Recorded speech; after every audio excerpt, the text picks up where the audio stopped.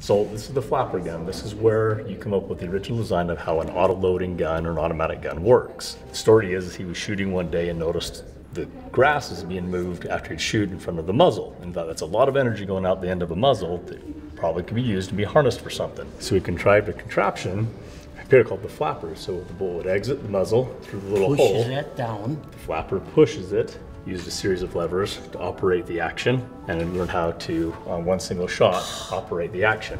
This is the genesis of all auto-loading and automatic weapons. This started it all. You have machine guns because of this right here. This right there. And fully auto shotguns, and or not shotguns, semi-auto, auto-loading, all of that. This is it. You're looking at the piece that gave you auto-loading, automatic weaponry.